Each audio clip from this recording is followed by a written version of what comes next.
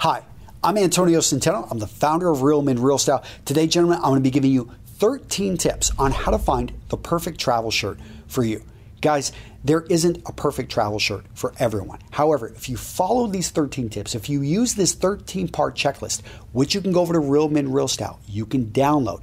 Guys, I feel that you're going to make a smart purchasing decision and you'll be able to build a wardrobe which complements your individual style. So whether you're leaving South Texas and you're heading to London, or you're leaving Wisconsin and you're going over to Thailand, perhaps you're down in South India and you're going to be traveling over to South Africa for the first time. Guys, I don't know your situation, but I do know if you use this checklist, you'll be able to buy the right travel shirt to suit your needs. You ready for it? Okay, so number one, let's focus on the fit of the clothing. Very important that you buy a shirt right off the rack, or if you get it custom made, that it fits you properly. I've got an entire infographic on how a shirt should fit, so go check that out. But understand that if you mess up fit, I've got it listed number one for a reason. It is the core leg on the style pyramid. So understand fit, fabric, and function, but of all of them, fit is the most important. If you get this fit wrong, none of the other ones matter. Make sense? Okay, so get that fit right. Number two, comfort. So related to fit, because if the shirt's too tight, it's not going to be comfortable. You're going to have hot spots. But comfort also depends on the material that's used. I like for my shirts to be made usually from, this one's made by Libertad Apparel. It's made out of a very tightly woven wool. And so because it's got this tight weave on it, it actually is very breathable, it's very lightweight, it still has a very nice look to it. I'm gonna get to some of the other points, they'll have an effect on comfort, but you need to be comfortable. So practice wearing the shirt before you actually travel the world in it. Make sense? Point number three is durability. So you don't want a shirt that's going to fall apart on you.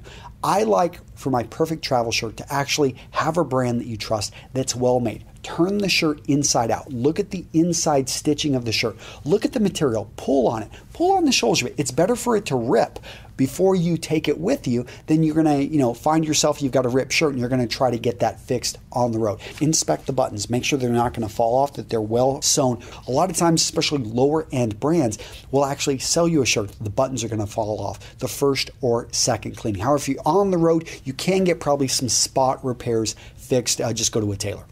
Number four, quick drying. So why is this one important? Well, if you're traveling, you're on the road, you may have to actually wash the shirt right there in the hotel.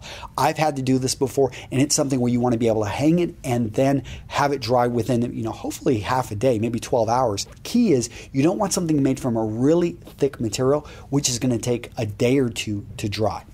Number five is it should be lightweight. This has partly to do with the material and the tightness of the weave of the actual thread, but it also has to do with the structure and the way that it's actually woven. If you've got a shirt and you see this a lot in dress shirts, it's going to have a herringbone or a twill weave. That isn't going to be really lightweight. It's also not going to be very breathable. So you want to be careful with things like that. Look for something that almost, if you held it up to light, maybe you can even see through it a bit, but whenever you're wearing it, it isn't see-through. Number six is a versatile color. So all of the shirts I've got laid out here have two things in common. They are either blue or they are either white. I talk about this in my personal image system, but those are the two foundation colors. There's a number of reasons why. You're more trustworthy if you wear this color, so that's actually been shown by research, but they work with most men's complexions. They're very easy to match. You want something that is going to work with everything else in your wardrobe. Now, I didn't talk about pattern in this entire list, but I like to first go with solids, and I like to go with lighter blues, whites, darker blues, indigos. Those are fine. Those are all great. Maybe even a light colored tan is maybe a fifth choice, but guys, stick with blues. I think you're gonna, that's gonna be ideally, a variation of it, or you could, in some cases bring in white, especially if you're gonna be going on a business trip and assuming it fits all the other points we're gonna talk about. So point number 7, it should be stylish. So when I say stylish, I mean classically stylish. You don't want to go with something that grabs a lot of attention. So look at all the style features on the shirt. Is the collar, is it way too long? Does it look like it's out of the 1970s? That would disqualify the shirt. Is it too rugged? Does it look like a safari shirt? Unless you're going on safari, you want to be careful. Libertad Apparel the company that made this shirt right here, what I liked when Kyle put this together is he said he wanted to create a travel shirt, which actually didn't look like a safari, like a guy was going on safari. So look for things like that. And I like keeping my travel shirts simple. I can dress them up, I can dress them down. Stain resistant. You want to choose a material that actually resists stains. I like darker colors because, especially if I'm not going on a business trip, white does have that issue that it's in a sense going to be easier to get a coffee stain on it. It's going to be more noticeable. However, look when you're buying the shirt, maybe it's been treated or maybe it's made from like this shirt of a very tightly woven wool, which is actually going to resist stains. Wrinkle resistant. So there are cottons, there are blends out there that are treated and are wrinkle resistant. There are other ones which are actually made from a, again, wool, and it's going to naturally resist. It's going to go back to its original shape. Something you have to be really careful with is this can actually be damaged by an iron, so make sure to iron wool's shirts on a very low setting. Cotton, you can turn it up all the way, or actually almost all the way. Linen is where you can turn it up all the way. Now, linen is a great material, but you want to be careful with it because it wrinkles so easily, and that would be the big strike I would have against linen, although it is, it is something that's very breathable. Number 10, odor resistance.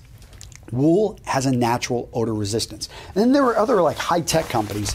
This one's actually the Ministry of Supply. They sent me some really cool clothing.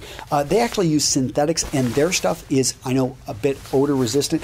Cotton sometimes is going to hold odor, and it's actually going to start getting stains on it as well. So not, necessarily stain resistant, functional. This depends on your needs. So getting back to the Ministry of Supply, what I like about the underarm here is they have small little holes, so it actually is a little bit more breathable. However, you want to find what is going to function for your needs. This one right here has a pocket with actually a pen holder. I normally would not have my shirts. I like no pockets because I never hold anything here. However, I have a friend, he sells cars, he travels, he's in business. He loves keeping a pen right here. It's a really nice pen. So for him, he would want to make sure he has those pockets. Once you start going double pockets with epaulets, also I think that's a little bit too much. Most guys never use that. So number 12, the price. Now, you're going to pay a lot more usually for custom, and I've got a couple custom shirts here. This one's made by Naren Couture over in Bangkok. I've got this one made by Modern Tailor. Both of them are great shirts. Again, notice how they were blue. This one actually made by Naren has a very classic stripe to it. Blank Label is an American company that I recommend. So everything I've talked about, you may want to consider going custom. The great thing about custom is you can choose the fabric, you can get the fit right, you can get most of these things, and you can do that. The bad thing about custom is usually the price is going to be a bit higher. So if you go out there and you find maybe a company like Fifth and Lamar, pretty good on price, and actually the way they're able to do that and still get a great fit is they focus on certain body types. You can also look around and maybe find a great sale at your box store. Number 13. Where to find all of this stuff. So if you go over to Real Men Real Style, I'm going to link to a number of the different companies. I've got some other companies that are making some really cool shirts that fit a lot of this. This company, Trim, they actually make them in Los Angeles. They designed them in Nashville. Now the issue with this is the versatile color here. This isn't so much of a versatile color. However, it fits great. It grabs attention. It's not probably the perfect travel shirt unless you're looking to grab attention. Suit Supply makes some pretty darn great. The only thing I've got with Suit Supply is they won't sponsor me or Aaron Merino or any of my other friends. They're doing their own thing. So maybe you want to send them an email and say, hey, Suit Supply, you guys should sponsor Antonio over at Real Men Real Style or Aaron Merino over at Alpha M. Would appreciate that. But they've actually made some very lightweight, and they've got a blue line over there that's relatively affordable. Now we're talking, I think it's like $70, $80 a shirt, so depends on where you're at, what is affordable. And it may be in some countries that you can get something custom made, and because you live there and it's just right down the street from you, that you may be able to get it at a better price than what I just quoted there. Guys, go over to Real Men Real Style. I have a complete checklist of each of the 13 things I talked about, and let me know in the comments, where's your go-to favorite travel shirt? Would love to hear from you. Take care. See you in the next video.